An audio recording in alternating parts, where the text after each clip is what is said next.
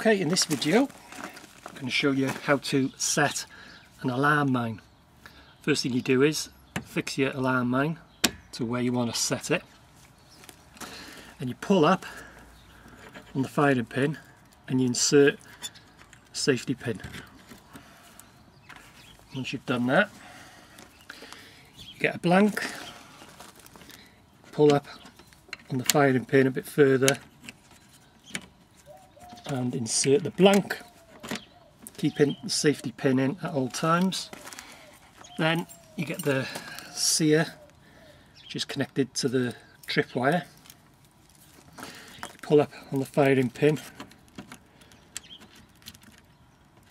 and you insert the sear.